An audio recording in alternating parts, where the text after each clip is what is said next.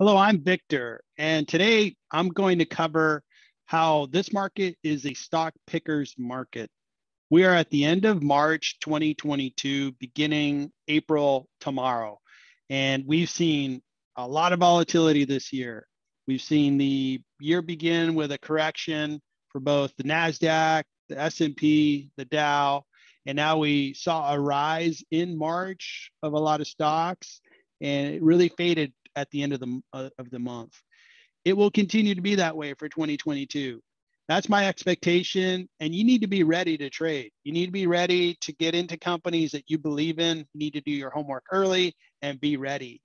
Remember that Warren Buffett believes that, hey, during corrections is a great time to buy. He uses the story of corrections are like in a department store. When they put everything on sale, for some reason, a lot of investors, most of them, decide to leave the store when the prices are lower. Well, don't be one of those that leave the store when the prices are really good on companies you believe in. Be the one that really buys with conviction, holds that position, and then makes money over time. That's certainly the person I want to be. And let's go over some opportunities in today's market. Let's go over to the graphs really quick. So if you look at the S&P for year to date, you can see that it's been really volatile. It followed really a couple of years of just phenomenal growth. I mean, post-COVID, look at this tear that the S&P has been on. Just an awesome upward trend. And that's great. I rode that trend. Excellent. But, this isn't going to last forever. Could you imagine that? If we just, it'll go parabolic. It'll just completely go vertical. It's just not possible. So let's put our expectations where they need to be, which is, you know what? The market is priced quite high. And we should expect that, stocks, especially ones that cannot prove profitability, they can't grow, they can't generate free cash flow, they can't return capital to investors. Those companies are going to be in trouble. They're going to lose a lot of value. Now, on the flip side of that, companies that are continue to grow, the Googles, the Facebooks, and they're going to continue to generate great growth, great profit, free cash flow. And those are the companies that I want to put my capital behind.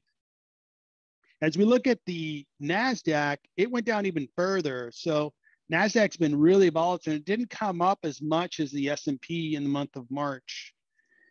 Again, over the past year, look at that.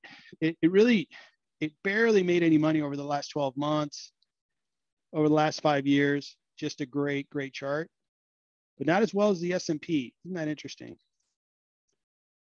So, and then we'll take a look at the Dow.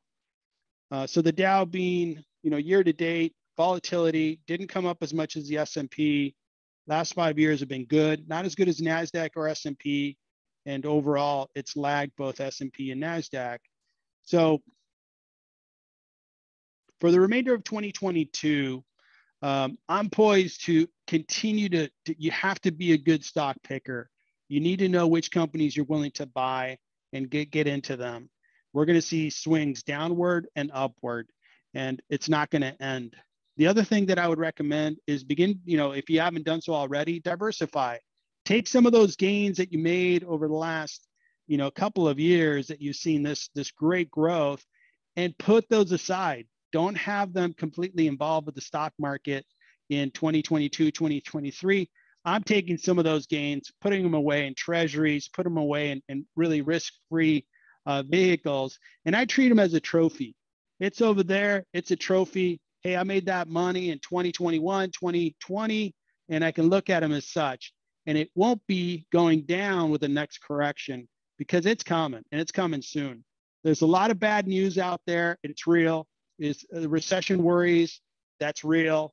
A lot of companies are in industries that COVID really damaged, and they're just trying to get back on their feet. That's real. Commodity prices are high. Inflation is very high.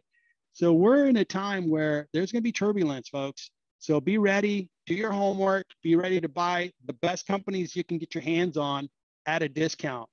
Good luck trading, and I hope you enjoyed this video. Thank you.